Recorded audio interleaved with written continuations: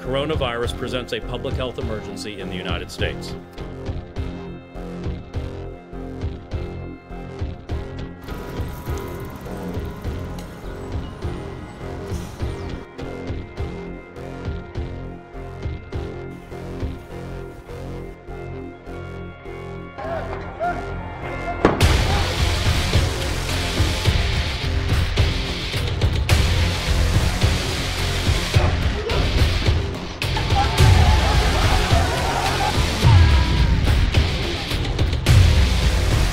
I wanted to make sure it was understood that this is not martial law.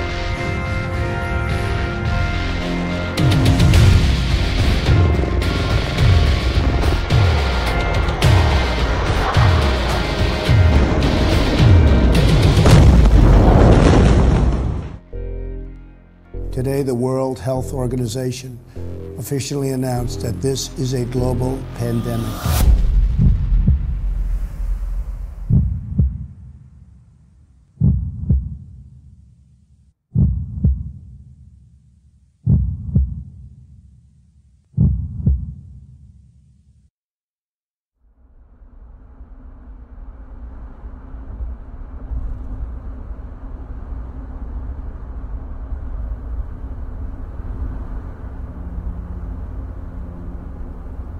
In the year 2020, the world was struck by catastrophic events. Riots broke out in big cities, and locusts covered the plains of Africa. It seemed very much like a story from the Bible, one which started near the end of 2019, when a coronavirus identified as COVID-19 contaminated a wet market in Wuhan, spreading through China. Claims that the virus leaked from a regional laboratory sparked independent investigations by local reporters. On January 31st, 2020, President Trump and his administration made the executive decision to deny entry into the United States to foreign nationals who had travelled to China in the past 14 days. This travel ban delayed the arrival of the virus to the United States from China, but it could not be contained. Before long, the virus spread across the globe like wildfire. The world was locked down, forcing everyone deemed non-essential to remain in their homes. What COVID to me has revealed is the sense of hopelessness that as a world we have been living under, and it's just blossoming and exposing itself when you are faced with quarantines and isolation, and now I am only left with my thoughts and I'm left with my perspective.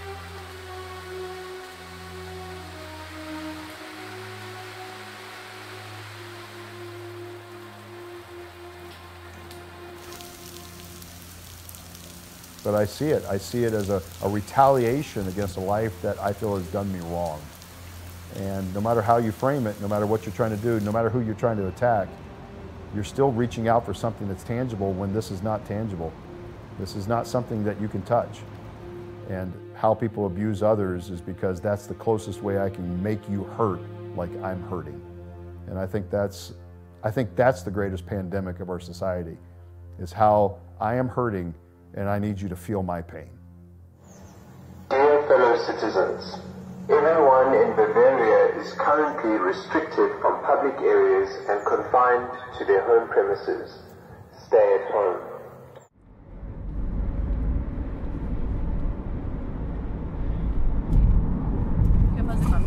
Son el único sustento que hay para comer y ahorita no hay trabajo.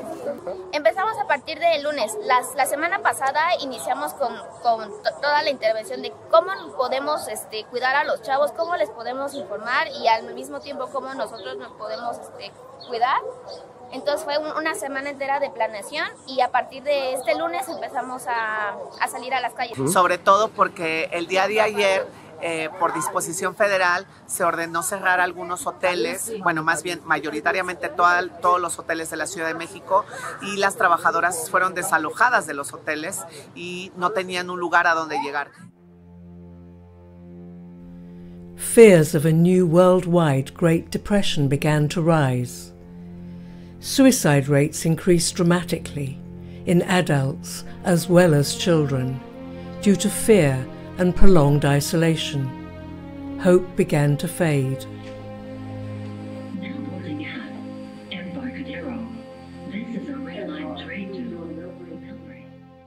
I had been involved with the response to SARS, the first SARS, and I thought, okay, this reminds me of that. And in that situation, they quarantined the cities and they were able to contain it. So early on, I was really hopeful that they would be able to contain it. The difference with this SARS was that it apparently had started flowing during that whole Chinese, New Year, the Chinese time of heavy travel, and they didn't lock it down. So this really, the genie got out of the bottle early, that we weren't aware of that yet. I had heard about this weird atypical pneumonia that was being seen kind of out of the country, that we didn't really know what was going on with it. We couldn't really do anything about it. It was hitting a lot of people hard. And that was when I kind of figured that something was coming our way.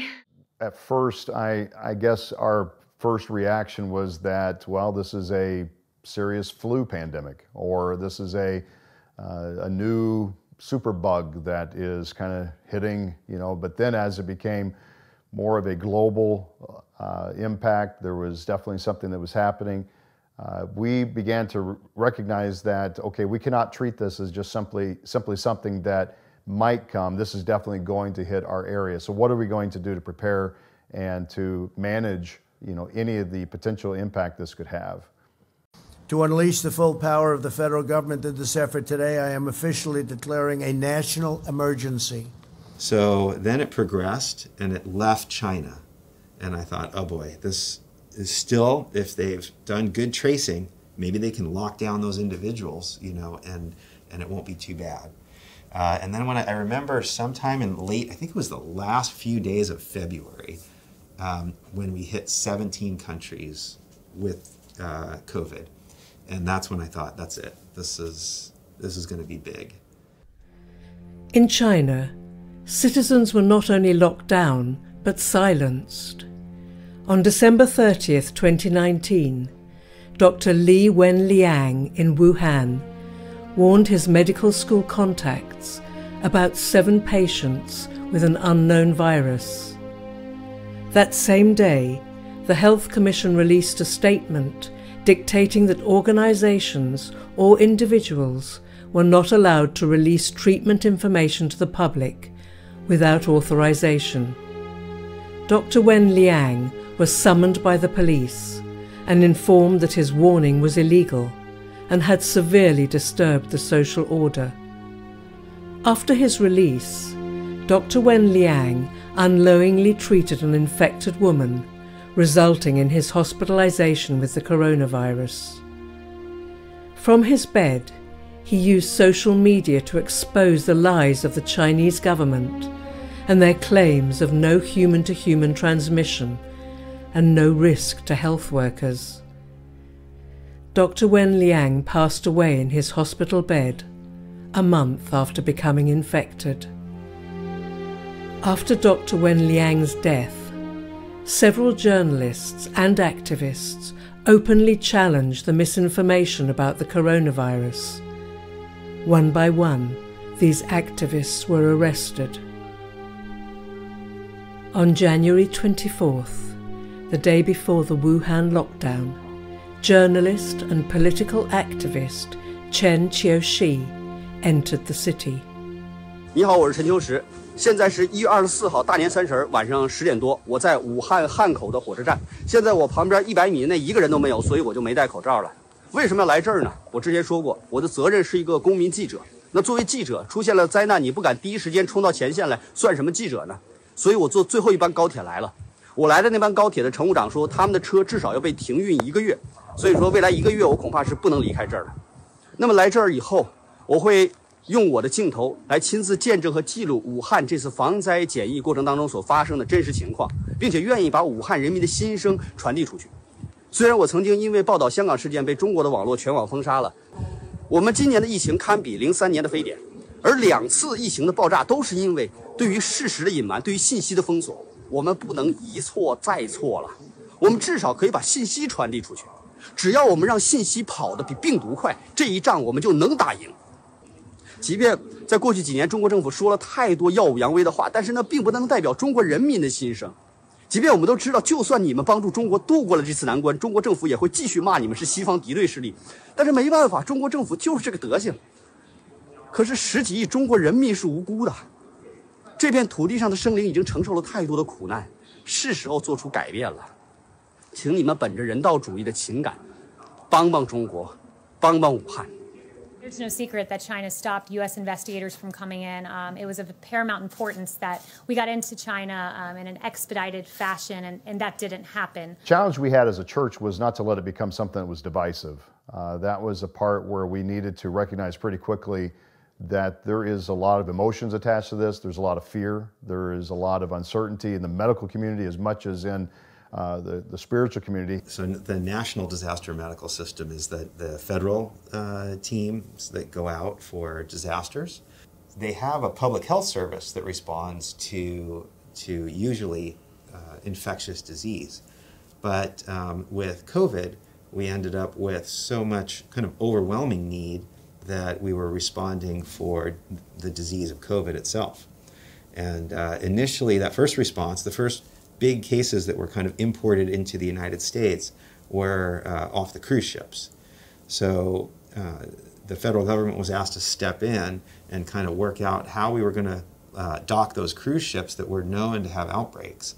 So they activated the National Disaster Medical System, and us in coordination with public health officials, we opened up centers to be able to manage COVID patients. I worked in Daytona when Ebola was a huge scare.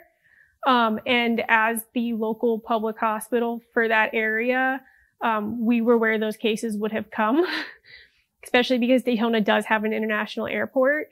So for me, it was less overwhelming than it was for a lot of our new nurses we had at the time. But it was definitely different than anything that I had dealt with before and since. Like, still now, COVID is the weirdest thing and one of the worst things I've seen, and I've been a nurse for 6 years. So back when everything first shut down, that's when our school was shut down, my lacrosse season was taken away. Everything was kind of, being shut down originally in the first place. And one of the few things I had left to do was flight training. And I wanted to keep doing my flight training, and also at the same time, even though my school was shut down, my school was sending emails about, hey, even though we're away from each other, we still want you guys to find ways to contribute to community service, because community service is a big part of what we want to do as a school, and it's a big part of our school identity. And so I was talking with my dad, and we wanted to come up with a way to combine community service and also my flight training. And then we came up with Operation SOS, where we deliver these flight supplies. So it ended up being a great way to combine community service, keep my flight training going, and help out with the ongoing pandemic at the time. TJ has excelled tremendously as a pilot. One of the things that we look for as instructors are decision-making skills or aeronautical decision-making. And because of this unique opportunity going into more challenging airports, a lot of considerations and planning is involved, and TJ has just mastered that. And that's one of the things that we look for that make a great pilot, and he's just mastered that completely. 也就是大年初一，我到这个武汉市中心医院的发热门诊来看一看，因为昨天晚上应该是有一些人是在这个医院里面过的春节，不知道这会儿能不能遇到他们。这是武汉市急救中心姑嫂路急救站。急救站里边我们就不进去了，别打扰人家工作。急诊的门口，垃圾堆上扔的全都是口罩，还有废弃的防护服。现在差不多是凌晨2点钟，然后里面依然很忙碌。好多病人都是在这个外边在接受治疗，在打一些针，医护人员全都是穿着这样的防护服的。这边就是发热门诊了，这个是急诊室。我现在不好意思去打扰人家，看样子是挺忙碌的。这几个应该是比较重的病人都在打针。地上呢还有一团呕吐物，也不知道是什么时候吐的，一直都没被清理过。也不知道为什么最近好像是咳嗽的人越来越多，发热的人越来越多了。The big thing we tried to do in our church was to not treat this as the new form of leprosy, that if you received a COVID diagnosis that you were ostracized and you were kind of put into this awkward position of, well, is something wrong with me and how do I treat others and people around me? And we really tried to distill that very quickly that, listen, it's really important we do know so that we can respond, and at the same time, we want to care for you. That means if you're shut in, you're quarantined, how can we give you resources? Can we bring meals to you? Can we drop something off on your front porch? Can we take care of this business that you need us to do because you're just not able to get out? So really our church responded to each other in that way, and I think it distilled a lot of the unease about a diagnosis, because none of us at that early stage, we didn't know, what does that mean? Is this truly a death sentence? Is this, what does this look like? At the time I was deployed to Miramar Naval Air Station, we really didn't have an outbreak yet here in California. So this was, to me, it was an opportunity to get that first hands-on experience and figure this out, what it actually looks like. Because, anytime you do anything, any process for the first time, it looks good on paper. Okay, we're going to wear masks, we're going to wear gowns and gloves, we're going to wear face shields. But what does it look like to walk into a patient's room with all that gear on? And then how do you walk out and get it off properly? And then how do you get enough supply for everyone to use? And how do you go through your day transitioning from one duty to the next duty with all that equipment and everything else changing how you do it? So I would say that in this case, being deployed on that mission down in Miramar really helped set me up to understand a lot of the pitfalls we were going to run into here at Mission Hospital. 2 weeks later, now that had been transitioned over the point where the state now went from an open state to a lockdown state while I was gone.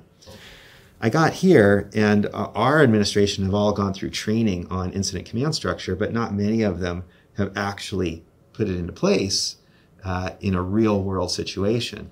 So being able to kind of participate on that level here at home, and then help organize the incident command, I think really helped, because there was a lot of lacking information just across the board, misinformation, and then communication breakdowns as far as supplies and equipment. There's a normal process. For example, you order supplies. We know that they take a week to get here. We plan for that, and then we use them. Well, with COVID, it disrupted all of that. So we would put in an order for supplies. We would expect them a week later, and they wouldn't come for a month.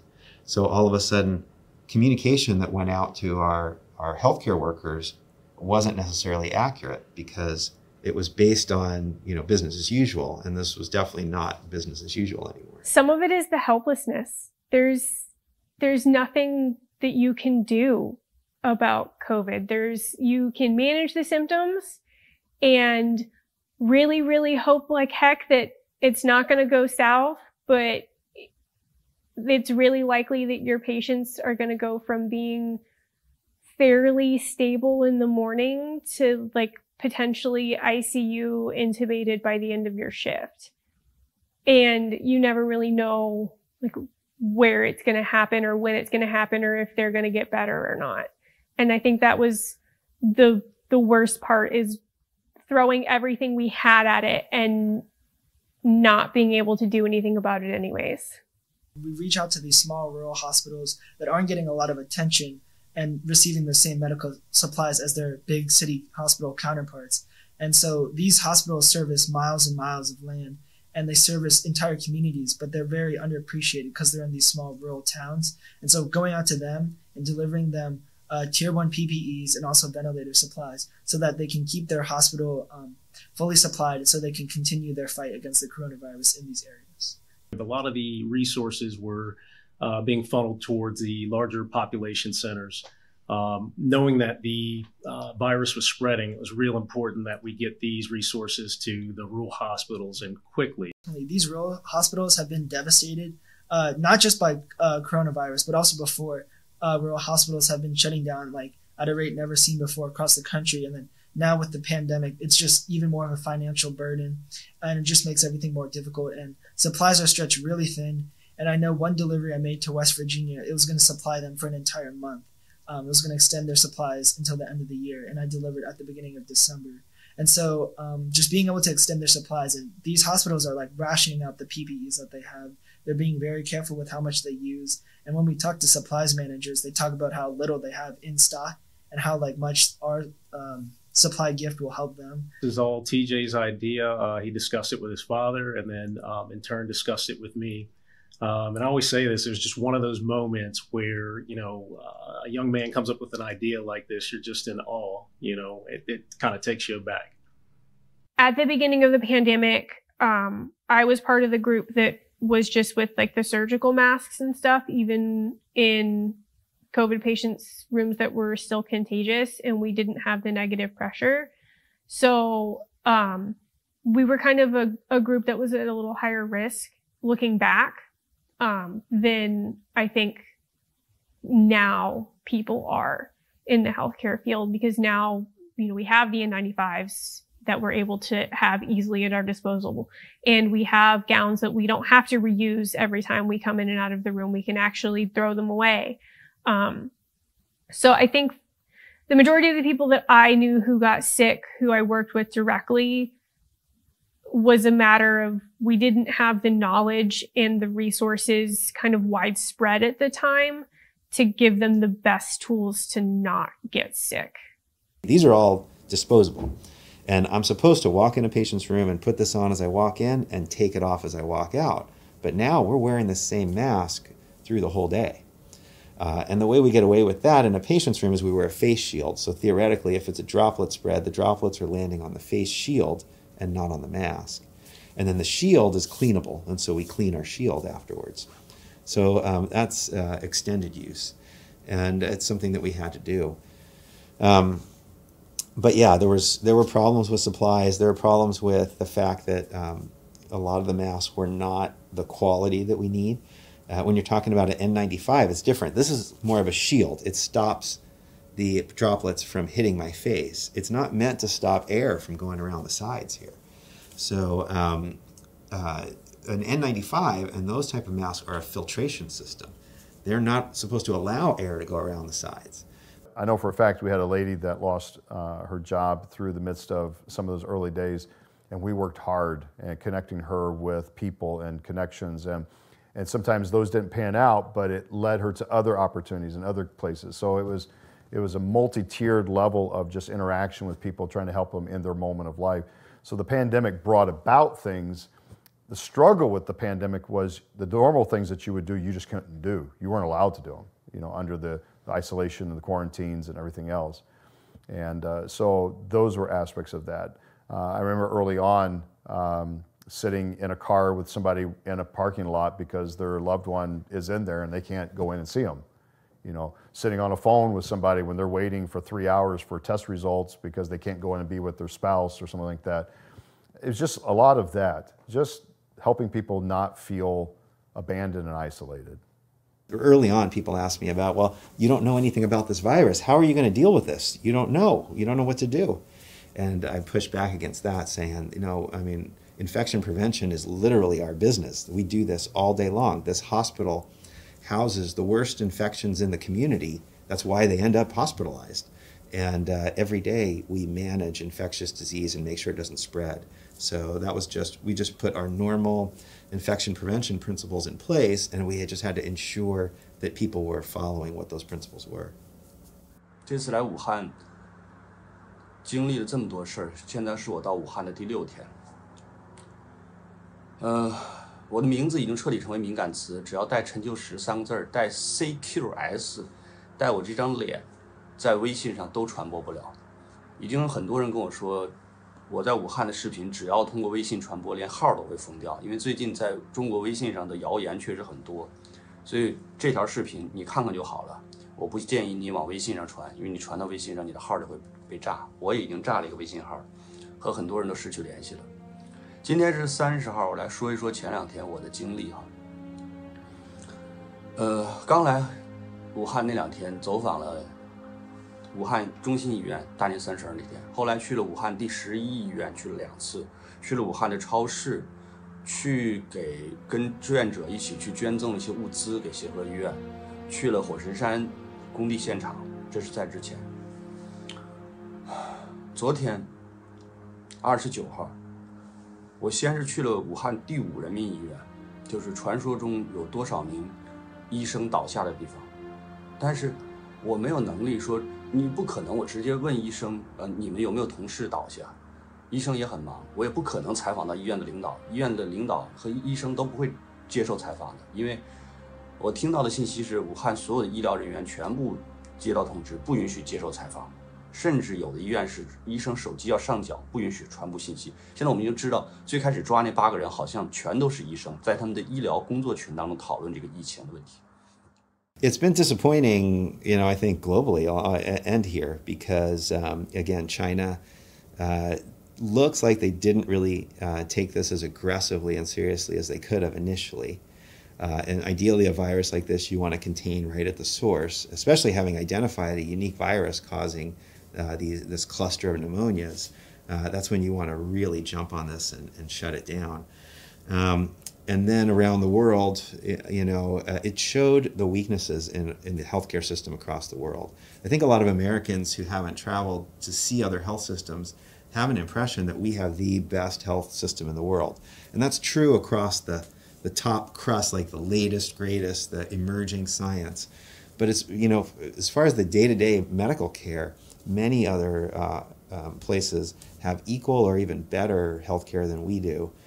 The problem was that early on we didn't know how to treat this disease very well. We were treating it, and to some extent it still is a pneumonia. It's a lung infection, but the reality is it's a vascular infection. The way it attacks the body is really its effect on blood vessels and then subsequent blood clots that form and things like that. So when we addressed early on just the pulmonary side of things, people didn't do very well. Have you seen anything at this point that gives you a high degree of confidence that the Wuhan Institute of Virology was the origin of this virus? Yes, I have. Yes, I have. And I think that the World Health Organization should be ashamed of themselves because they're like the public relations agency for China. And this country pays them almost $500 million a year, and China pays them $38 million a year. And whether it's a lot or more, it doesn't matter. It's still, they shouldn't be making excuses when people make horrible mistakes, especially mistakes that are causing hundreds of thousands of people around the world to die. I think the World Health Organization should be ashamed of themselves. From a political side, I think we all had questions. Where did this come from? How did this all of a sudden hit the world like it did and take it by storm, literally? And I think the sense of origin and the origination, I think in all of our minds was, where is that information? Where is it coming from? How do we know for certain? I think once it got out and once it traveled, there really was no stopping it. Once it established a foothold in China, however it got wherever it got to begin with, that was about the end. There was no real chance, I think, that we had of stopping it. And I don't know if by the time it got here and really became well known that was the goal anymore. I think the goal at that point was to try and prevent overwhelming hospital systems and our healthcare system, which ended up happening anyways, because we were definitely overwhelmed. To try and, push back, listen to what the scientists are talking about. I think Dr. Fauci has now got a cult following. He probably has a lot of haters as well. You have to really learn to be critical of your sources of information and look at the source and look at if are they really qualified to give these opinions. Not everybody with an MD behind their name is necessarily qualified to give you the latest, greatest opinion on COVID. 昨天我去了第五医院，还算有秩序。然后有很多人是过来找这个检测盒、检疫盒，要通过这个检测盒检测我、鉴定我到底是不是确诊。因为在这排队的我就混在人群当中，我假装是一个患者，跟他们一起排队。 跟他聊，你这咳嗽几天了？发烧几天了？你是来确诊的还是来复诊的？你看你拿着片子呢，你这是干啥呀？就你自己难受啊，还是家里好几个人难受？我就跟这旁边这些病人聊天。那有的病人就是我咳嗽几天了，我发烧几天了，一直不退，吃退烧药不退，我疑似。他说是疑似这两个字太折磨人了。你看我的排的跟人样了，给你怎么我开的吧？那你就知道到这里写字，找到我个理我噻。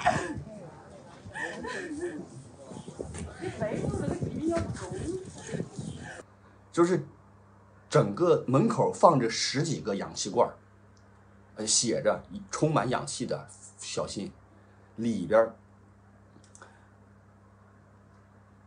长椅上躺的是人，走廊里夹的是床，厕所门口夹的都是床，60%、70%的人在吸氧，还有一些人是吸那种戴面罩的高压氧往里打。 他如果不是肺炎的话，干嘛用高压氧？当地的那个，我去陪那个病人去看病去嘛，他弟弟跟他一起去的。他说：“我要不是陪我哥来看病，我绝对不敢上这儿来。就是你怎么敢上这地方来？”然后进去之前浑身消毒，出来以后浑身消毒。What I find very interesting about COVID and what it has done as a people is how oxymoronic we are in many ways. How we value life only in crisis moments, but then treat others as wasted goods in times when I don't see a response like COVID has caused me to respond to. You know, why are we so concerned with hospital rates and mortality rates and death rates when in reality we treat the human race as simply animalistic and we are just basically the survival of the fittest? It just seems to me that our philosophy of living sounds very contradictory when we come to a place where now COVID challenges everything that I say is the value of living. Our patients that get intubated, it's a really big question mark on if they're ever going to get extubated. And it's a very, very, very long road. Whether you come to the end of that road as a patient who does better and gets extubated and is able to transition to, you know, kind of post-COVID into long COVID, or if you're somebody who doesn't and you transition to like a withdrawal of care and a compassionate wean where we focus more on comfort than on life-saving measures. But it's not standard to keep people intubated for a terribly long time. I'm talking a couple weeks, and then we're talking about like a trach and more long-term solutions. The instability of COVID patients has us keeping them intubated for 20 days, 30 days, like excessively long periods because they're so unstable. And a lot of times our biggest fight is keeping people from having to get intubated, because usually once we're at that point, you're so far gone that it's not likely that you're ever going to get extubated. I do remember thinking about the ventilator issue in that first week in March when we were down in San Diego. I had a 90-year-old gentleman who came down with COVID and collapsed, had very low oxygen levels. He's one of the first people I sent off to a local intensive care unit to be cared for. I found out later when I called to ask how he's doing that he had a do not resuscitate order and did not want to be put on a ventilator. So we tried to arrange to have his wife go see him and got her out to the hospital to see him because I thought for sure he would pass away. And he avoided being on a ventilator, and even at age 90 he ended up surviving.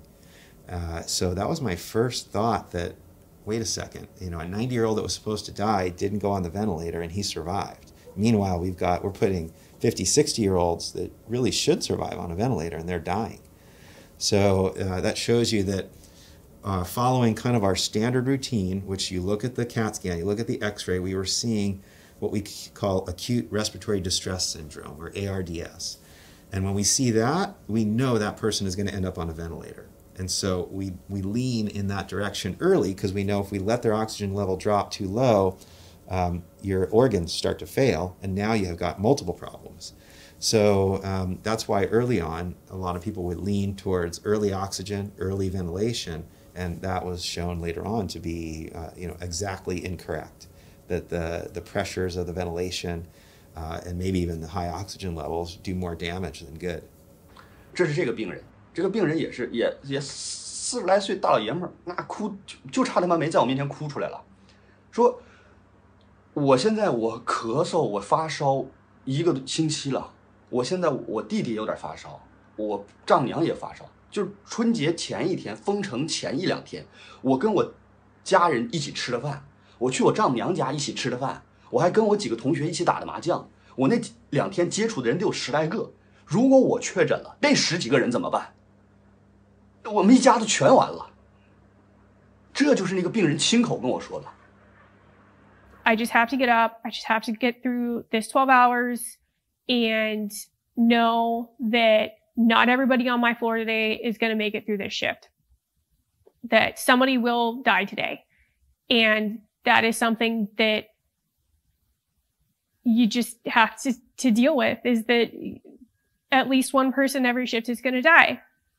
And it really sucks because you'd go home and you'd come back and you would know that at least one other person wouldn't be there the next time you walked in. And it could have been somebody that you had talked to 3 days before and found out about their grandkids, or talked to them about their dog, or, some of the people that you had worked with before, and they may not be there. And that really sucked. But it just became a 12-hour game. Wake up, make it through 12 hours, go home. Wake up, make it through 12 hours, and go home. Think if the outbreak overwhelmed us even more, like say the rest of the world looked like New York City. I think New York City is a great kind of experiment in what does it look like when the virus runs out of control. I would imagine that they were financially much more impacted than some of the places where lockdowns slowed the spread. As we gather today, our country is at war with an invisible enemy. We are marshaling the full power of the American nation, economic, scientific, medical, and military, to vanquish the virus. And we will do that.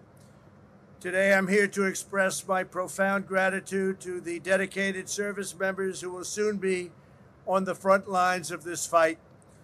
In a few moments, the crew of the Navy hospital ship USNS Comfort will embark for New York City, where they will join the ranks of tens of thousands of amazing doctors, nurses, and medical professionals who are battling to save American lives.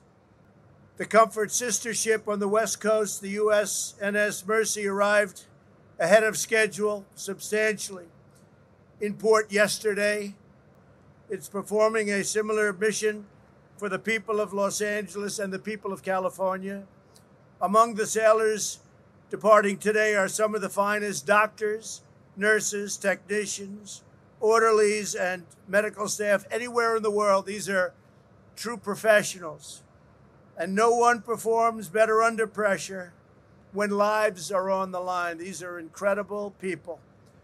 With the courage of our doctors and nurses, with the skill of our scientists and innovators, with the determination of the American people, and with the grace of God, we will win this war, and we will win this war quickly with as little death as possible.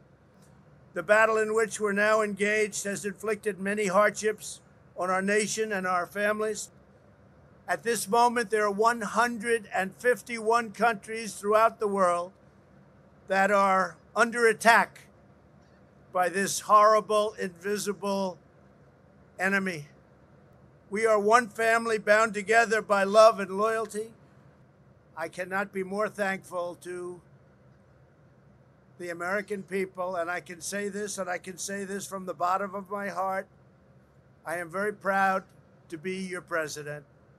Thank you very much, and God bless you all. Thank you. Thank you very much. My understanding was, at least when they were in LA, what they were saying is they're a non-COVID facility. So they were taking care of all the people with no COVID. And the assumption there is that there wasn't enough capacity in the hospitals to do the non-COVID stuff. But they also weren't doing elective surgeries, which was really the only thing we were canceling here. So we still, because of all the canceled elective surgery, we had plenty of capacity to take care of everything non-COVID as well as COVID. And because we're able to separate the two very effectively, we still could do all our non-COVID. I mean, babies were still being born. People were still having heart attacks. People's gallbladders still needed to come out if they were bad enough. There were certain procedures that we still had to keep doing.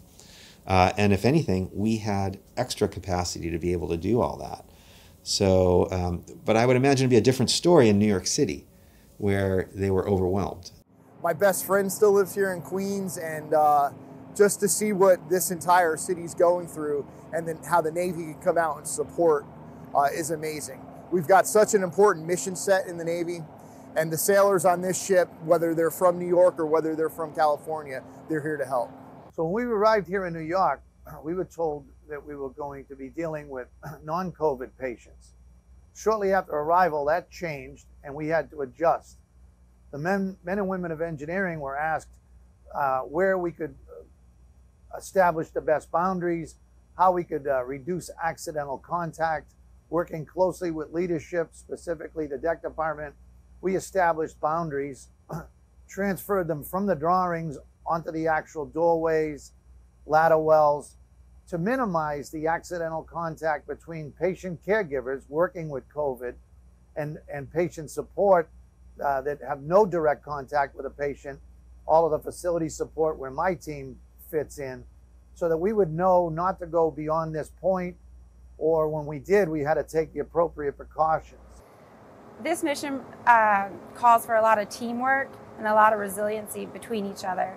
I currently hold the role as a transport nurse, so while I still have patients on the ICU, I do leave the unit to go bring the patients on the ship. So this requires my coworkers to cover the watch of my patients while I step off the floor to bring on new patients to the unit. There were 20 beds in there, and that's a lot for an ICU. Where back home, there's 12 beds in a normal ICU. So when I saw that walking in the door, I was just like, oh, wow. When this all started happening, where they started closing everything down, my school got shut down for paramedic school. I got about 48-hour notice that they were looking for volunteers, and what better way to really keep up my skills and go help a city in need right now. Well, my role as an ICU nurse directly impacts the medical mission. Nurses have the most hands-on patient care. Physicians make the decisions, but nurses execute those decisions and are at the bedside 24/7. So I would say all the nurses aboard the USNS Comfort provide a significant role in the medical mission. As a team, we've had to, for one thing, acquaint ourselves with each other, try to figure out the best way to work fluidly. Considering a lot of us have never worked with each other before, they gave us roughly a week to get ready and move out. We try to support each other as best as possible. Everyone's got a different story. Some of my feelings about being here, I think it's a terrible time for our country, for the world as a whole. There's a lot of people suffering in many realms from, obviously the health and wellness is the biggest crisis, but a lot of people are feeling pain in other ways, whether it's jobs or finances. But being in this environment is also just invigorating. You see the true testament to humanity and selflessness. You see the greatness in people as well here, and people coming together to give of themselves and just help, millions of strangers. One of our patients that came in was not really sure where she was at. She was scared. She had a bad appendix, and she was getting some IV treatment for that at a hospital, but was moved to us for continuing care. She was an unknown COVID-19, so we placed her in our tent. We explained the process and explained to her that we were going to continue to take care of her, but we needed to know her COVID-19 status to know and determine where to place her on the ship. She was unaware that the ship was here in New York City, and she was very scared about being positive and what was going to happen to her. So I sat down with her and explained everything, and we found out she was negative, so we placed her on the ward that was a negative COVID-19 ward for her to continue to get her IV antibiotics, so then she could hopefully go home soon. And she was thrilled to find out she was negative and was pretty tearful, which, you know, is emotional for us too, because we know they're scared. To establish the boundaries we keep referring to, it was a team effort where first we had to outline the areas where the doctors and medical people absolutely had to be, and then that eliminated where the rest of us didn't have to be. And by establishing that and taking a boundary up an entire level, we reduced the accidental contact between the caregiver, who may have contact with a COVID patient, and the support team, who really had no need to come in contact with the patients. And by forcing this distance and taking the guidance that everyone's been talking about, and really washing our hands and wearing masks. Mine is in my pocket right now for the interview, but the deck department, led by a third officer, Mr. Nate Grant, he met with myself, the captain, the infectious disease team. He was given his instructions. He built the wall, literally. Got 2x6 lumber, a bunch of screws, erected a barrier, filmed the barrier on both inside and outside with 6 mil plastic, and put signs up. Moving to the next door, which is already in place, we just sealed over the door with 6 mil plastic on each side, and a sign says emergency use only, don't break the boundary. And people to this day have been doing very well in respecting the boundaries that have been established. And I really think that's a lot to do why our numbers within the crew have stayed very, very manageable, very small. Being in New York City on 9/11, it led me to join the military. Even though I enlisted in the Army and spent 11 years as a combat medic, multiple trips to Afghanistan to try to make the people responsible pay for what they did to New York City on 9/11. And it's bringing everything full circle, coming back to New York City as a Navy nurse in a time when New York City is in a crisis again, and to be able to help the people, the citizens of New York City, and help them out medically as a Navy nurse, since this is my first time back to New York City since I left almost 20 years ago. I was on a run on top of the ship, and I got a text from my father. He told me my uncle had passed away, so I immediately called the rest of my family to see what was going on, just to check how they're holding up. It's been rough because no one can really check on anyone because everyone's in isolation, and no one wants to make it worse by spreading it to family members. So the virus was real in me, but it got even more real when I found out. The mission doesn't stop just because I'm hurting. My sailors expect me to keep my head up, keep doing what I'm doing. So staying motivated and staying positive is definitely a core part of what we're doing right now, because you have to keep a positive attitude to keep going. And so we are doing whatever we can to motivate each other, remind each other of the mission at hand, that we're here for a greater good, and that we are prepared for this. We're listening to music, we're ordering food to the hotel when we can, to try to just build that camaraderie and build that morale. It's very easy to get down and be exhausted. We've worked weeks and weeks without a day off, and we're all very tired, but we know that we're accomplishing good here, and the overall mission is to help the people of New York, and we're absolutely happy to be here to do that, and we're happy to be a part of this mission. I just want to help out in any way that I can, and I encourage anybody to help out in any way that they can during these times. I don't think age should be an issue. It doesn't limit me in any way or what I'm doing. I'm just I saw a need and I wanted to help, and I think that's the mindset that everyone should approach things. Your age doesn't limit what you can do. One excellent example that I have to brag on is actually my veterinarian. I had to take my dog into them, and I found out that he had all of his staff wearing disposable masks, and he was trying to find more, or he had them wearing reusable handmade masks. And he was trying to find more because they had taken all of their disposable masks that they had already had in the office, and they were stockpiling them for the community. So they had separated them and had stopped using them in their clinical practice so that as the community needed them, they could give them to people.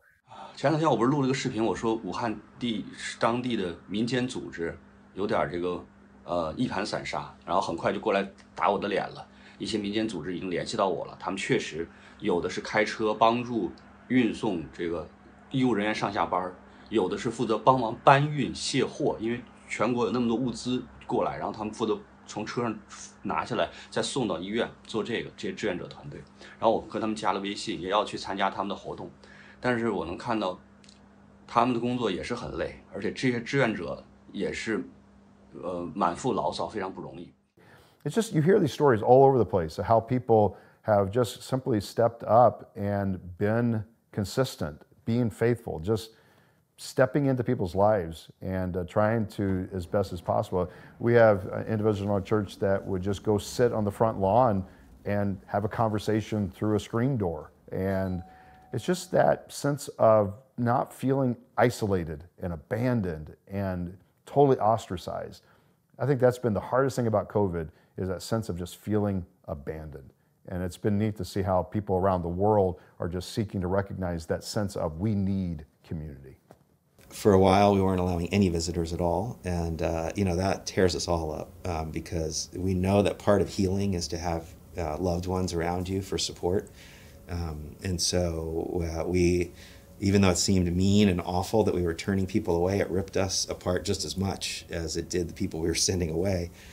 So we worked hard to try and get people back in to see their loved ones in a safe manner, so we weren't taking the infection under this roof and sending it out into the community, but also not to put our caregivers at risk, because we were really looking at, would we have enough nurses or enough doctors if, say, 20% of our staff are out with COVID?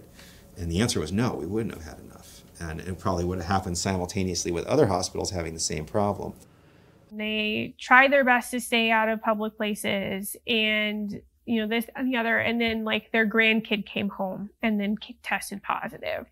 Or, they would have a family member who was a healthcare worker who maybe, incidentally brought it into the home. And so those ones were always harder emotionally, because it was really hard for us to look at them and say, I know you did all the right things and I'm really sorry, but you got sick anyways. 今天的肺炎，今天的武汉肺炎，既是天灾，也是人祸，更是人祸。他们开始掩盖，把李文亮医生他们的真实声音压制，甚至训诫。后来掩盖不住了，惊慌愚蠢的高调的封城，造成人挤人，车站人挤人，机场人挤人，菜场人挤人，超市人挤人，医院人挤人。有肺炎的已经有了，没有的感染了，结果造成在他提前8、9个小时封城的时候，已经冲出去30、40万人。这些人冲向了中国，冲向了世界，把病毒带向了周围，带向了全中国。这一切都是他们的愚蠢造成的，他们的愚蠢绝不能由我们来承担，我们必须清算他们。我们的故乡被奴役了，被马列邪教奴役了，我们成了马列的奴隶。病毒的残酷远远比不上暴政的残酷，病毒的根源是暴政，大家一定要认识清楚。只有彻底铲除暴政，才能彻底铲除病毒，大家要清楚这一点。The problem what I found is it all comes back to one word, and that's the word authority. Who is the authority of my life? Am I the authority of my life, or is God? And the reaction to that question has to do with, well, who gets to determine my, and here's a word we use kind of haphazardly, my fate. Who determines my fate? And so Is God using coronavirus as a way of setting up something else? I would say yes, but that's how I perceive it, because I see it fitting. I perceive how we're handling this politically across the globe as setting up a lot of things. I see a lot of tied together, but I may come 30 years from now and realize, wow, I was way off. To me, the bigger question is do I see God in the moment? Am I looking for God? Am I focused on Him having the authority and the right to do it, if this is what He's choosing to do? Now, do I believe that it's part of the process? Yeah, but I also see it as whether this was a created virus or whether this is truly a mutated virus of something that was already existent, it's all part of the fact that it's partly tied to a curse. It's tied to something that is not in the original design, and that's because of sin. And that is part of the battle that we face on a regular basis. When you get into the hospital and you come in, and especially because we could tell you, yes, you have COVID, like you have a diagnosis, they want to know what to do. And they look to their physicians and their nurses and the staff in the hospital to be able to tell them, okay, this is the plan. This is the things that we will do that give you the best possible chance for a positive outcome and getting better. And we didn't have that. We still don't really have that. So it was a lot of fear. And it was a lot of fear on part of the staff too, because we didn't really know what we were going to do if we got sick. And so beyond us looking at our patients and they're like, okay, well, what happens next? I don't know. I don't know what happens next. Like, we're going to, I guess, figure it out together. And that made it really hard for them, because instead of being able to have kind of a calm guiding presence in terms of staff, you just kind of had this big question of, okay, what are we doing next? What are we trying next? And sometimes it would change from day to day. So even if we had a plan, tomorrow it's not the plan anymore. And there was a lot of things that we tried that we had not done before. So it was very hard for patients to have staff look at them and say, I don't know. I don't know.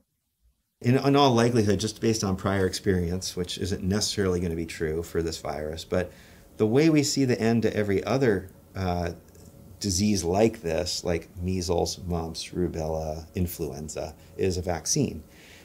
I would imagine unfortunately there will be some negative impacts of some of the vaccines, and that's unfortunate because those will probably be kind of blown out of proportion to the benefit eventually or ultimately. But that's with all medications, with almost everything we give patients, there's a downside. And so I wouldn't expect it to be any different from the vaccine, but I do think that's the ultimate end for this. There's definitely a potential for this to be like the common cold, where it circulates, or like many of these other viruses, where we get little outbreaks, it circulates, and we see it resurface from time to time. So I don't necessarily think that we'll eradicate it from the planet on this first go-around. Although, like I said, with SARS-1, we really don't see any of those cases. Those disappeared for some reason. But you compare that to Middle Eastern respiratory syndrome, which is another SARS virus, and that one still pops up. It's still giving us cases every year.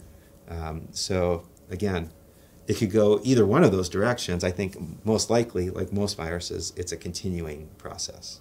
I had 20-year-olds die. I had 70-year-olds die. We had everybody. It was all over the place. Fit people too. Like, we had young people who were in shape, who were like athletic and things, and they would come in and they would die. And it was like, I didn't understand. I still don't understand why some people get really, really sick and others don't. On February 1st, fellow journalist Fang Bin filmed at local hospitals and uploaded the footage from his home in Wuhan. After several denials of mass deaths by the Chinese government, Fang finally caught their lie on camera. 这你家什么人呢？父亲，我的父亲。怀念是吧？晚上我家的。完了，估计不上来了，已经没有啊，不出来，不出来，出来。没有生命特征了吗？这个又完了，这个又完了呀，这个又完了一个呀。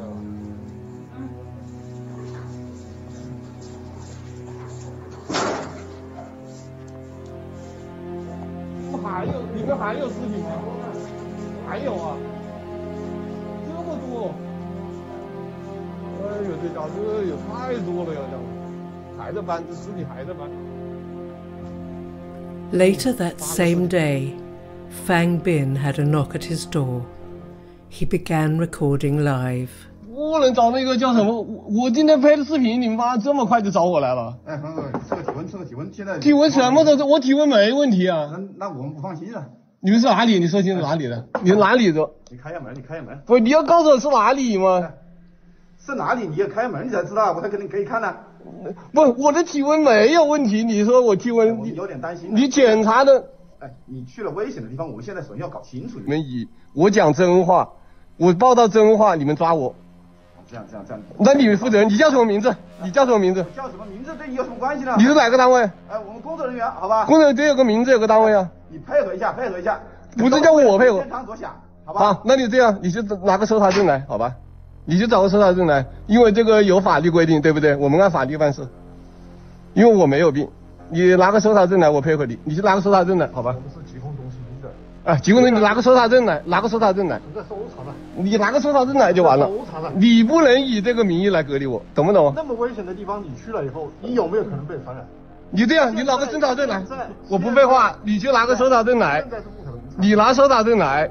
如果你够法律条件，我们就按法律办，好不好？你找搜查证来，你没有传递，私人的住宅不允许任何人上闯，我有法律保护，好吧？别过，别过！哎，你不能跟我搞这种配合家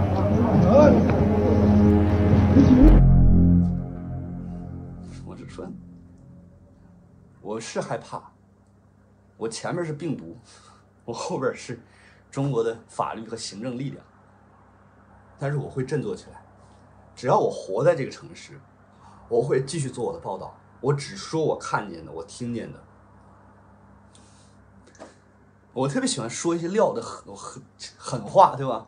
我今天把狠话撂这儿。妈逼，我连死都不怕，我怕你共产党吗？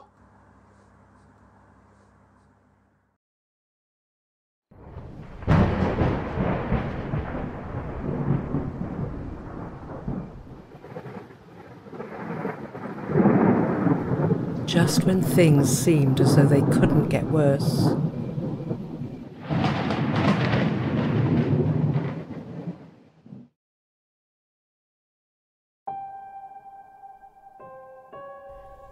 On the night of April 12th, an EF3 tornado tore through Chattanooga, Tennessee.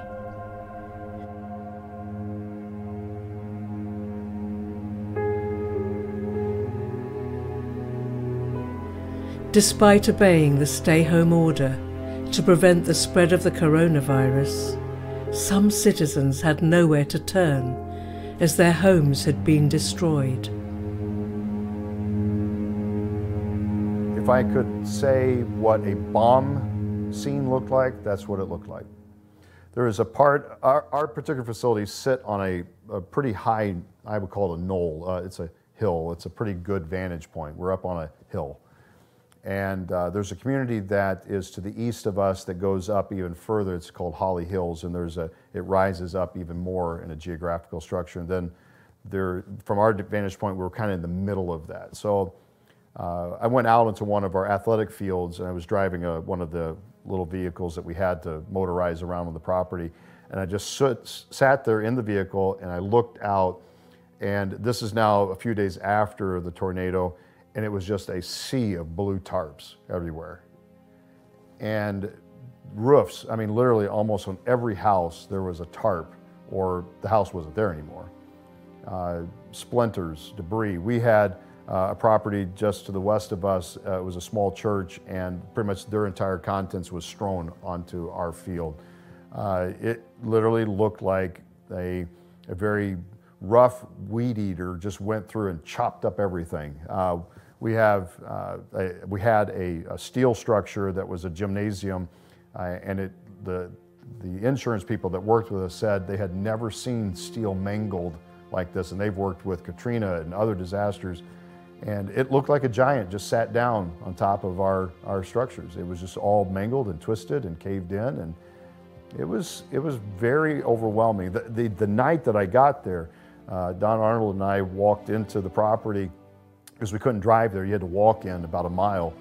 And we get up there, and it's dark, no lights on because all the power is out, and we could just see emergency lights, and there were emergency vehicles lights going, and you see a modicum of what it looked like. But when the daylight hit and the next morning, and I walked back up there, it literally takes your breath away because you don't realize how vast the destruction was. For us personally, we had 17 structures, and 15 of the 17 had to be torn down. So we lost a 25-acre campus. We lost the entirety of our campus. It was a global destruction for us.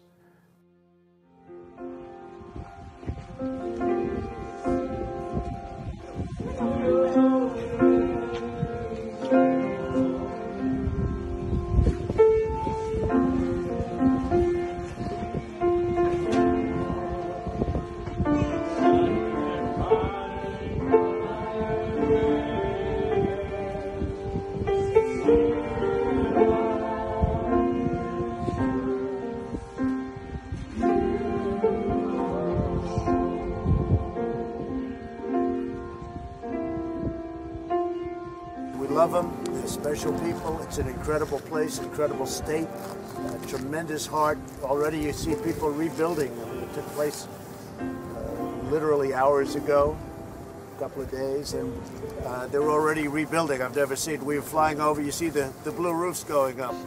That's all over the place. They're just great people. It's a great state, and they have great leadership in this state, and that's why it's working out like it is. But still, 25 people at least, and some really very badly hurt. Very, very badly hurt. The mayor was telling me some of the houses came down, and they got here right after that happened, and people are walking out of the houses, and you might explain that, what that looked like. It was just, you know, it's a war zone, and it's in the middle of the night. It's very, very difficult to maneuver that. But the first responders, we can't say enough about the first responders that were here. Went in, you know, they run in when everybody else is running out, and they ran in and took care of these folks, police and fire and EMS, and it was an amazing night. We had people that were so disoriented, they were wandering out down the roads and through the fields and the woods, trying to get to safety and figure out where they could go. And our great group of responders took care of them immediately, and we're so sad. They didn't know what happened. No. They just, all of a sudden, they're watching television or something, and all of a sudden they're outside walking on the street. Yeah. There was one young boy, I heard he was taken out of the house. And he was. One minute he's in his house, the next minute he's laying in his yard. It happened that fast. A couple of blocks away. Yes. Another family was the husband huddled over the wife and child, and the roof came off, and he was sucked out. They were all sucked out in the yard. They survived. So we just got back from Walmart, and we are to get batteries, and we dodged a bullet last night. We're looking at the whole areas, neighborhoods around our area just gone, literally just gone. Churches, the whole, you name it. And so we're going to be hunkering down for a bit. I don't know when power is going to be up in our area. I don't think anytime soon. So prayers for Chattanooga, everybody. I live approximately a mile away from the church campus. And so as a community, my community alone was affected in a mixture of ways. My house had some shingles ripped off, but the house one street over and down a couple was completely first level taken out.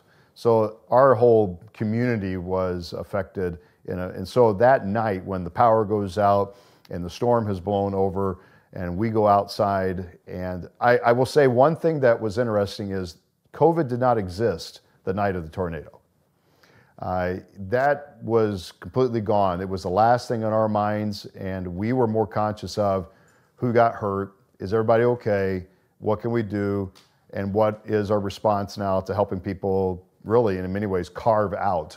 Trees falling, power lines down, debris strewn everywhere, families completely upheaval now because parts of their house are completely gone and destroyed.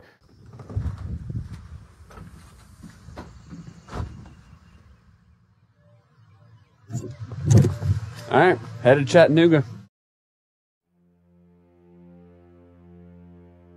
We had large amounts of support, especially with our internal staff. That would be our school and church and things like this. All right, made it to Chattanooga. This place, just eerie, man. It just like Nashville. Waiting. Ashley and them are on their way down there. Haven't met up with them yet, so I'm just gonna take the chainsaw and start walking, see who I can help. There's just trees everywhere, so there's definitely gonna be. There's no shortage of trees that need to be cut down. So yeah. We had people trapped in neighborhoods in our own church for probably 2 or 3 days, just could not get out. Their roads were completely blocked off, so they could maybe get to the end of their driveway, but they couldn't get out of their communities. And so we sent in teams, several teams, trying to I know of 2 men that just grabbed 2 chainsaws and just started walking down roads and did that all day long and trying to help people out. So as far as on the campus itself, we started having people that were coming in just trying to get us access so that we could get back into areas because of the need to salvage as much as we could and not lose those resources. And so we began to organize teams and help with that. And we did. We had people that traveled in from other ministries that sought to help us, and it was really amazing to see the people respond to that. I've had to fly in a lot of severe weather. I mean, that's part of the job when it comes to flying these missions, is dealing with weather and kind of like weather management. We were on the ground and it was kind of a split decision whether we should go, maybe we shouldn't go, and we ended up deciding to go. And then as we were going, we saw closing in this big thunderstorm while we were flying to the hospital, so we knew that as soon as we landed, we had to drop off and just take off right away because that storm was coming in really quick. And so we spent maybe 10 minutes on the ground just giving them the supplies, making sure they got everything. And then we had to take off again. And on our way home, I mean, the storm was right there on our left side coming home. And if we had spent like another 10 minutes or 15 minutes on the ground there, we would have ended up in that storm. And who knows what would have happened.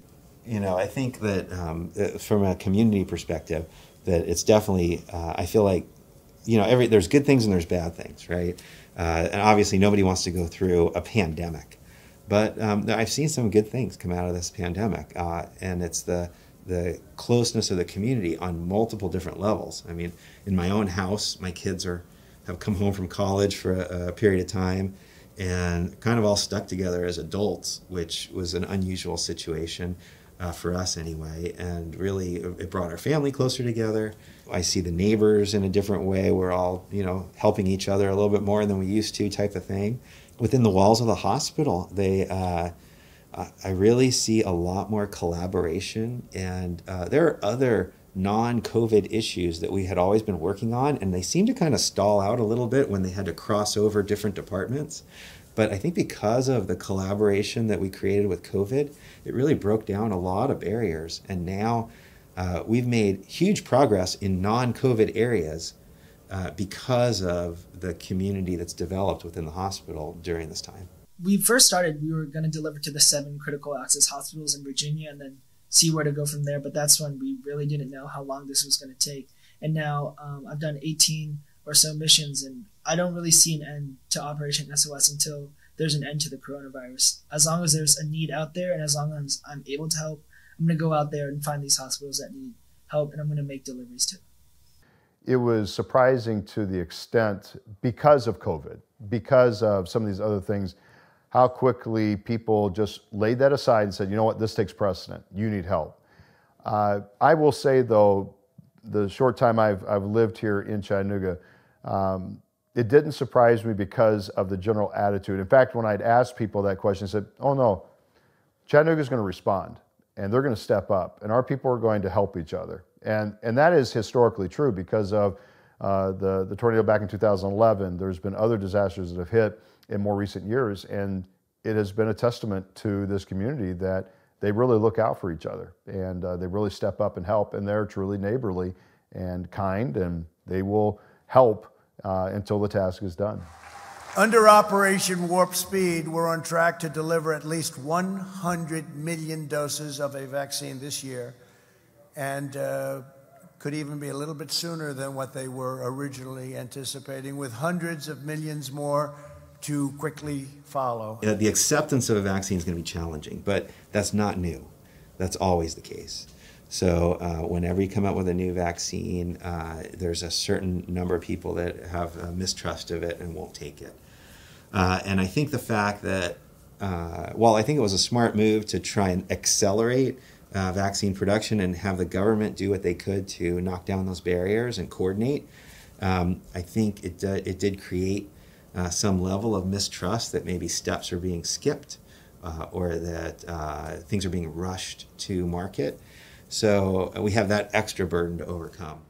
This whole event has taught me, again, how little I control and how little I have the ability to fix this, and how dependent I am upon other people. I'm amazed at the resources that God has provided to us. People that just came and have offered their services is one thing, but the people we have hired, the people that God has, it has just been an amazing process. To me, the greatest challenge in all of this is to believe that there is a God that is greater than your crisis and that He will walk with you if you'll let Him. Humility is a front door of some of the greatest experiences of your life. I'm going to Walter Reed Hospital. I think I'm doing very well, but we're going to make sure that things work out. The First Lady is doing very well. So thank you very much. I appreciate it. I will never forget it. Thank you. On October 2nd, United States President Donald Trump contracted the coronavirus and was hospitalized at Walter Reed Medical Center after his oxygen levels dropped and his fever spiked. The president received oxygen doses and extensive treatment while continuing to work under 24-hour supervision. I think overall, the concept of contracting the virus is like how many of us were at times in our life. I have an acquaintance of mine who I went to college with who is struggling with the COVID right now, is probably in his last days. So at the same time, all of my family member has gone through COVID and never really had a trouble. I had a cold, basically, I felt like.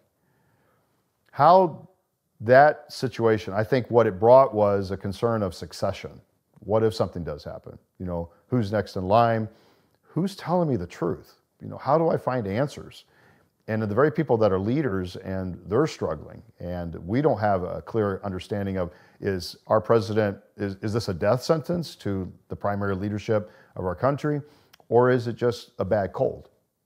At the time, not gonna lie, a lot of us found it funny and ironic. Not that he was ill, but that like there had been so much from his side of like, this is not that big of a deal. There's really nothing going on, all of that kind of stuff. So for us, it was like an ironic funny. And the reports that were coming out about his, you know, general state of health were positive enough that none of us were like, oh my gosh, this is actually like going to be a really big problem for our country. But it definitely was not a lot of sympathy to be passed around for him at the time, just because of a lot of the information that he was disseminating made it very difficult for us to do our jobs and for us to genuinely help people. And a lot of us lost a lot of sympathy just from dealing with these patients every day and from having to deal with the ivermectin and all of that kind of stuff, because like people would request it and we're like, we're sorry, we're not doing that. So it did become very difficult for us to have sympathy for him. 我今天要来拜访一个已经确诊了的病人，他们家有4个人确诊，有2个人已经住院了，而他自己一直没有等到床位。他84岁的母亲今天上午9点钟已经在家里去世了，现在是下午4点02分，还在等殡仪馆的车，还没有来。他从1月23号就已经确诊了，一直在等床位，等到现在还是没有。我们今天来拜访一下他。我们刚才试了一下，这个小区我们是进不去的。我们进不去这个小区，但是他们家经常会有社区的人来消毒。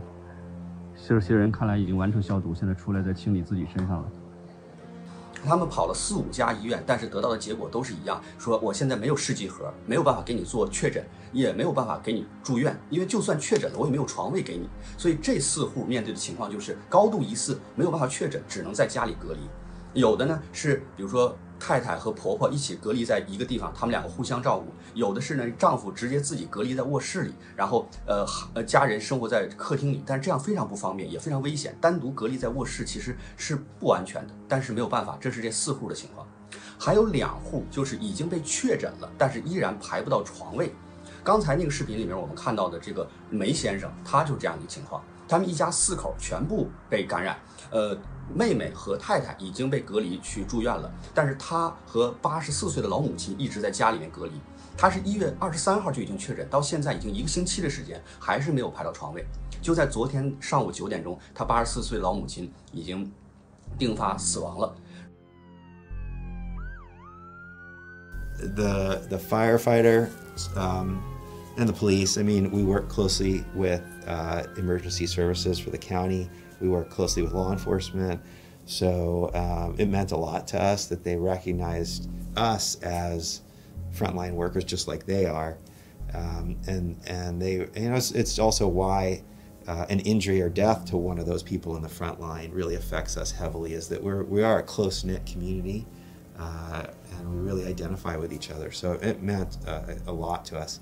There was also a church who filled up the parking lot down the hill at the mall and told us they were going to do that. And everybody came out in the parking lot and up on the roof, and we could see them all flashing their lights and you know, yelling to us. And that was really, again, that was back when visitors weren't allowed. So we were kind of isolated in this hospital. And it was nice to see that.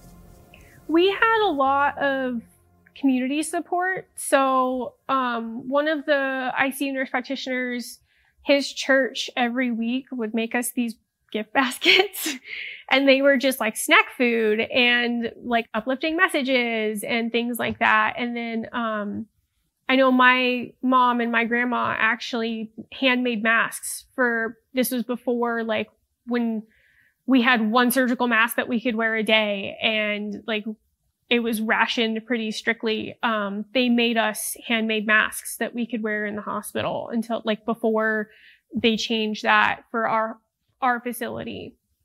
And one of our nurses was really, really good at calling the local food places and getting them to somehow send us lunches for free. So that was pretty tight, not gonna lie. Frank was good at that. Initially, yes, the response from community was absolutely amazing. We had a lot of people who would bring in stuff and, you know, church groups that would send us things, and the response was definitely positive.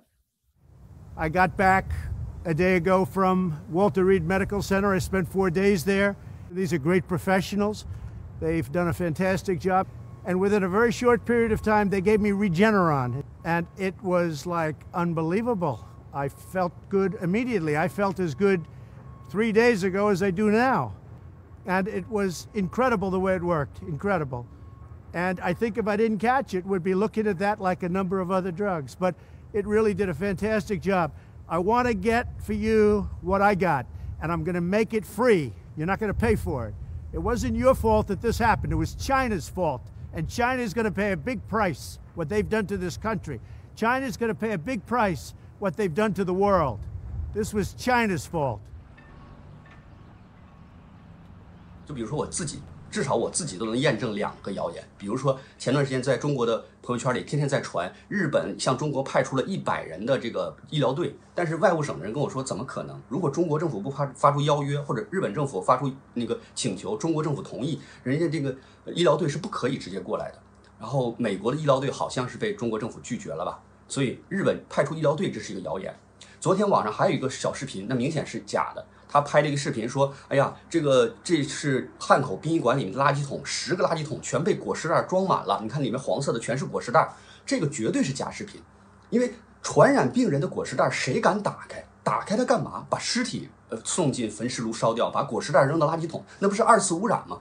所以传染病人的果实袋肯定是直接推进焚尸炉烧掉，不可能单独剥下来再放到垃圾桶里，这也是假视频。网络上的假视频、假消息真的太多了。” 面对如此重大的事件，我希望大家都能保持一个理性和冷静，用你的逻辑，用你的良知来分析这些信息。We actually had a Chinese church that was using our facilities to meet in our facilities. And so it was kind of an interesting twist on our perspective because it was almost like the days of, I would say in World War II, when if you were a Japanese American individual and it was Pearl Harbor had just gotten hit, and our Chinese church believers that were meeting in our church, they kind of felt scared because how are we being viewed as a population, as a people, and things of that nature. So for our church, we took that very sensitively. We really strayed from, trying to make this the Chinese flu or bring it out as that, because we felt like that's really not fair to them because they didn't have anything to do with that. They were here. Throughout my journey, I've learned 2 lessons. First is that it takes a community to serve the community. What I mean is that I'm blessed by an incredible community that includes my family, my teachers and peers at Landon, my flight school, my neighborhood, and my church. It's been their support that has allowed me to complete each Operation SOS mission successfully.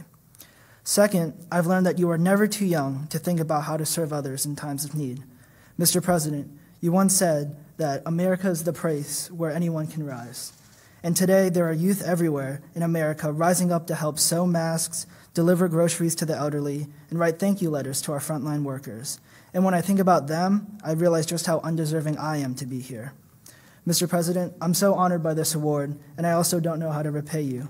Let me make you this promise instead. As long as there's a need, and as long as I can find the PPEs and fly them to rural hospitals, I'm going to do it.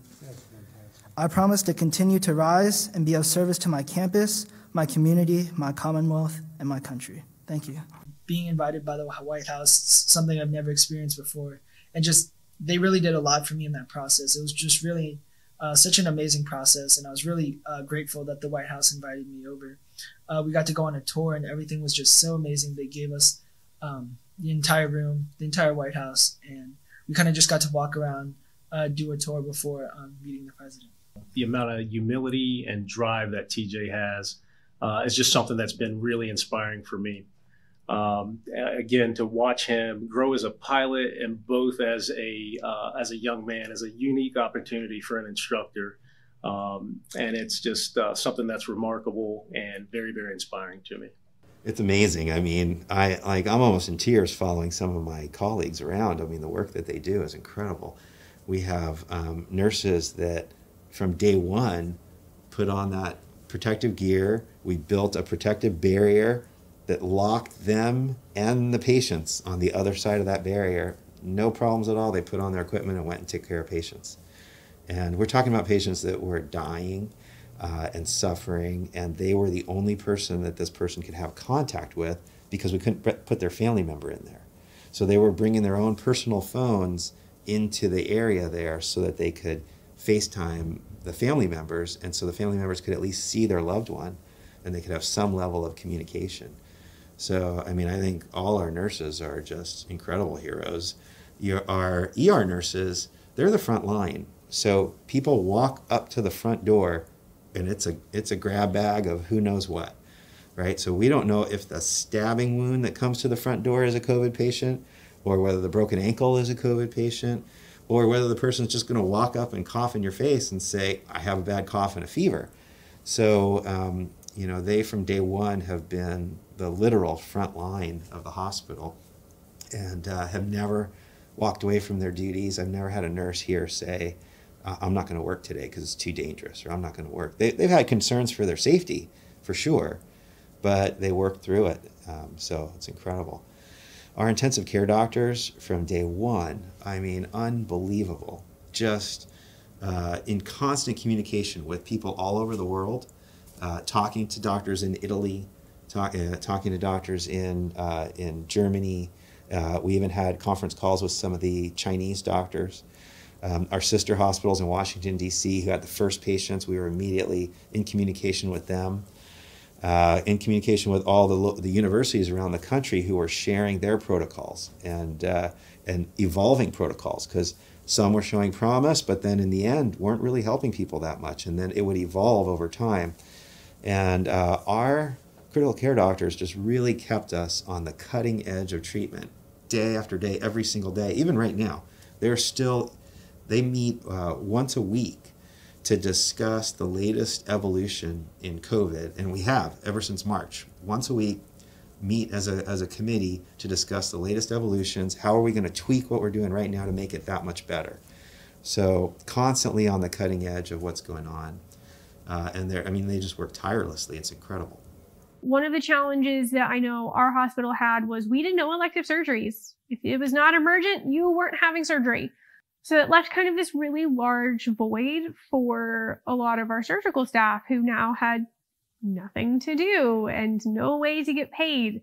So they would pick up on our floors and they would help our respiratory therapists do walking oxes, or the nurses would come up and they would help us draw labs, and they would be runners for us and would help us with other things that we were maybe overwhelmed with, because, for example, patients were terrible about pulling off their BiPAPs and their high flows. And so a lot of the times our float nurses or the nurses who would come from those other areas, they would kind of be our whack-a-mole, essentially, is they would watch the monitors and see when someone's O2 was dropping, and then they would put their mask on really quickly and go in that room and get their oxygen back on, or see why they were desatting, which freed us up a lot more to be able to kind of do cohesive care for people instead of the nurse who was assigned to that patient literally only being able to put oxygen back on them all day. And we did a lot of upskilling with our hospital. So we would take nurses who were from med-surg or from a progressive step-down unit, and they would go and take a couple of classes and shadow for a few days and upskill to another area so that they could work directly with the nurses on that floor to be able to help take care of patients that were not necessarily in their normal care group, but that we really needed the staff for. So that was something that was really kind of awesome for us to have and be able to do for each other.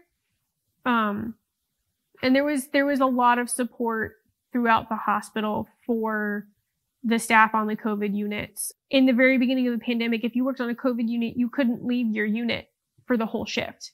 You were not allowed to go down to the cafeteria. You couldn't go anywhere. So once you entered the unit and changed your scrubs, you couldn't leave until you changed back out of the green scrubs the hospital was allowing us to wear.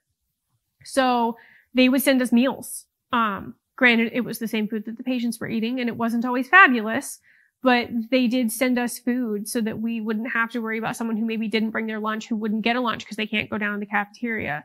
So there was a lot of support, especially among the staff that were kind of at the same level, which was, it made a difference. It made a difference. The people who worked COVID together formed different relationships, for sure. The response from all the hospital workers, just the feeling of gratitude that I get when I'm on the ground. You know, I can really feel like how much my deliveries mean to them, and they express it to me. And even I can just tell I remember when we delivered to hospital, some of them stay up all night to like make signs for my like welcome party, you could say. And then just seeing how they like cheer for me when I get on the ground, and like they all tell me like, thank you so much for bringing this stuff. Like it really means a lot. it really is going to help our hospital. And just hearing all the gratitude and like the sense that they're really appreciative of what I'm doing makes the whole Operation SOS process work. This president and this team were in a relentless drive to save lives. We created medicines in record speed. And as the world learned last week, we have come to the beginning of the end of the coronavirus pandemic, and people are already receiving the first safe and effective coronavirus vaccine all across America. Today's achievement is a reminder of America's unlimited potential when we have the will and the courage to pursue ambitious goals. As I've said from the beginning, a vaccine will vanquish the virus and return life back to normal. The pandemic may have begun in China, but we are ending it right here in America. I find that the greatest challenge to comfort is then, well, what's the foundation of your comfort? If comfort is only found in me guaranteeing you'll never have a problem ever again in your life, I'm a liar. But if comfort says, I can give you a resource and I can give you a relationship with someone who will help you walk through any difficulty you'll ever go through, that's comfort. Because I can't guarantee we'll never suffer another pandemic, another tornado, that my family member won't be diagnosed with cancer tomorrow. But I can guarantee that God is there to walk with me. So my greatest comfort, my greatest source of comfort is knowing who's walking with me, not necessarily that I'm avoiding any of the difficulties. 因为昨天我说我已经开始出现一些胸闷、胸痛的问题，我也买了体温计，量了一下，昨天晚上是36度5，今天是36度8。当地医生呢劝我最好是去做一个 CT 拍一下肺子的情况。因为有很多这个症状并不很明显，但一旦发病会很严重。这让我陷入一个悖论，就是如果我在武汉被感染了，我不治吧，我会很危险；我去治疗吧，也确实是在消耗人家武汉为数不多的医疗资源。好在说这个疾病好像是对青年人、对年轻人的危害没有那么大。如果我被感染，我就努力靠自己的意志力、自己的免疫，我扛过这一关，好吧？我很喜欢一句话，叫"兄弟爬山，各自努力"。不管你是在天涯海角的哪个地方，不管你是做媒体的还是做什么工作的，我们总有自己可以做的事情。我在这儿把我所见闻的信息传递给世界各地。你在家里照顾好自己的家人，照顾好自己的同事，把正规的、正确的免疫知识传播出去。然后有条件的话，监督现在包括红十字会、包括湖北、包括中国政府的这些救治的方案，因为我们能看到还有太多的问题需要被解决。比如说那些病人都要跑4、5家医院。跑4、5家医院，每家都去挂号，每家都去问诊，每家甚至都要拍片子，得出的结果都差不多，都是没有试剂盒。其实本身也是一种重复咨询、重复治疗资源的浪费。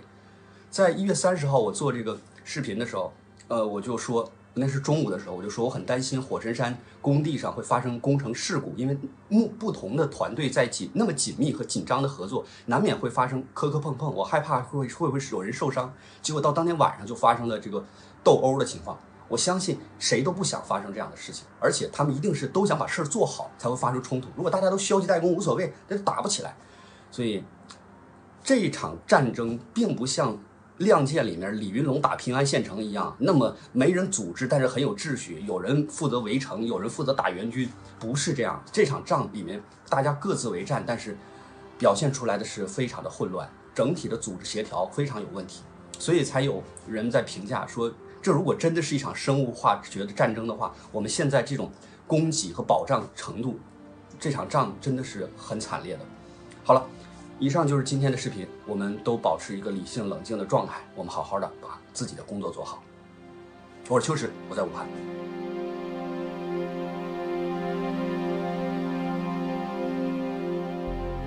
Already, one of the most memorable years in our history, 2020 ended as bad as it started.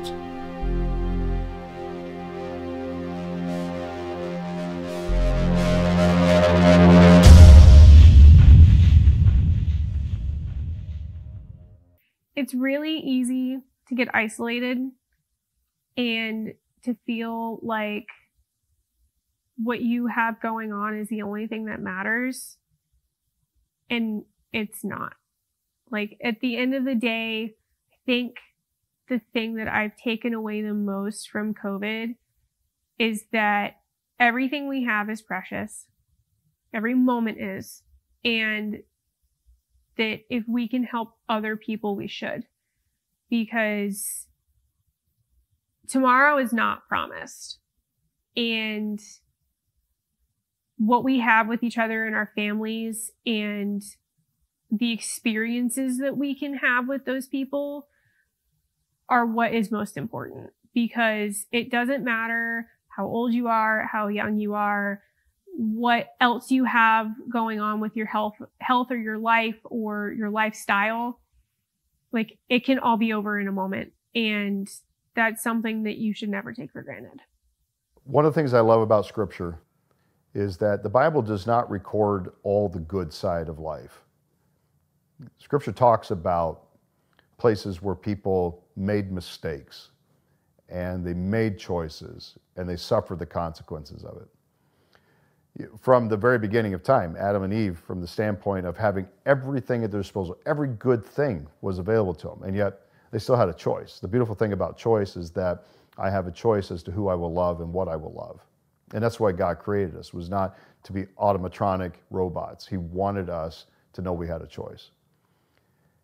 All throughout Scripture, out through time and history, you could look at it, that there are always going to be destructive events. One of the greatest examples, I think, is Job. And I looked to that passage quite a bit during this whole event because there were tornadoes. There were destructive forces. There's been pandemics in the past. Scripture records it.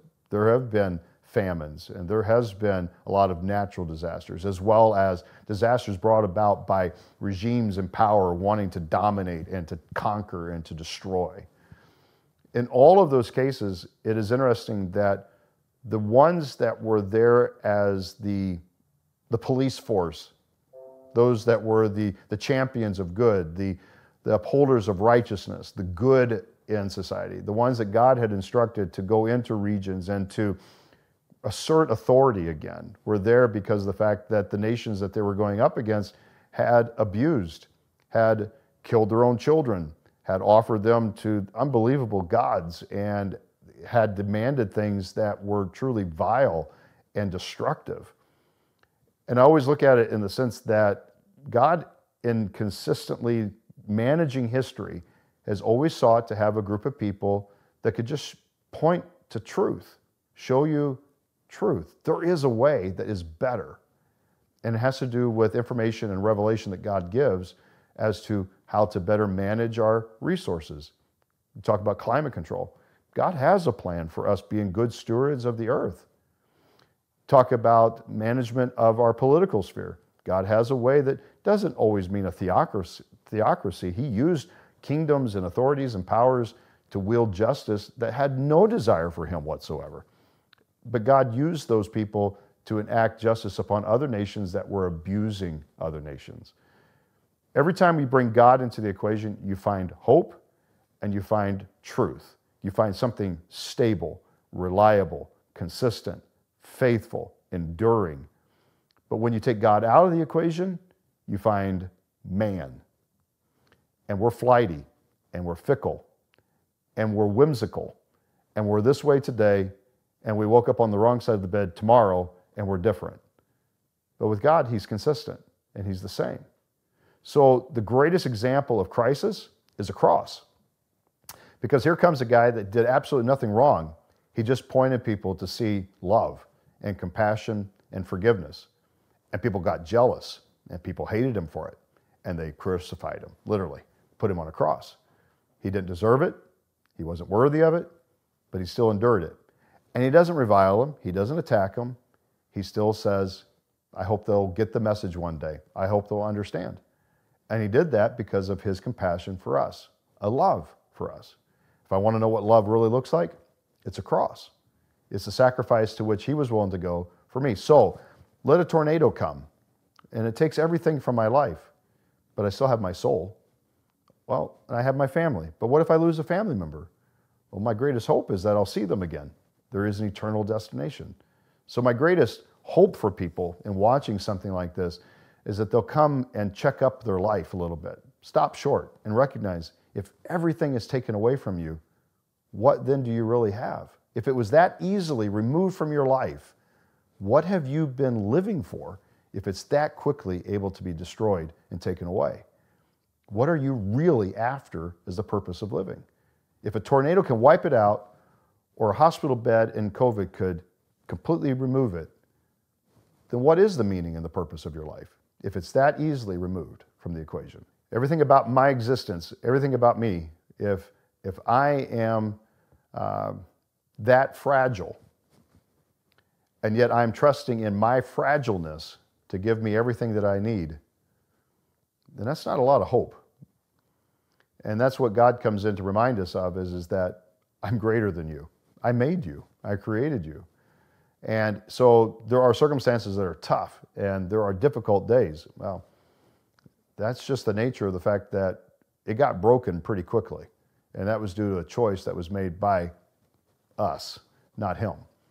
And he put us into a situation now to rely upon him and to trust him and to let him lead us then through the rest of this life. It's been a privilege and an honor to work with this great group of people.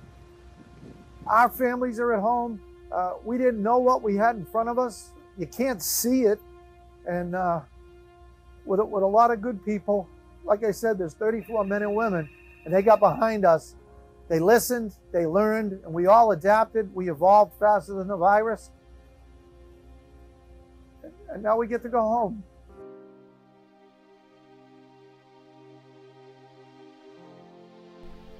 Hurting, broken, we allow ourselves to be torn down and reshaped, rebuilt based on the foundations of faith,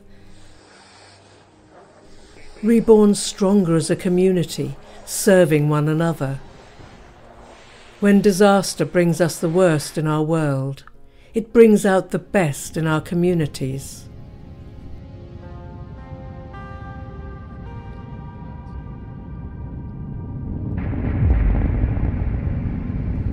Through the fear and tragedy that our world has suffered, mankind can push for a better future.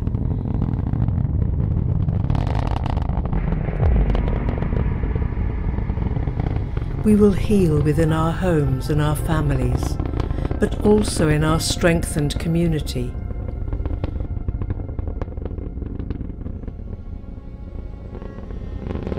Though many trials may be left to face, we build upon our history to overcome them.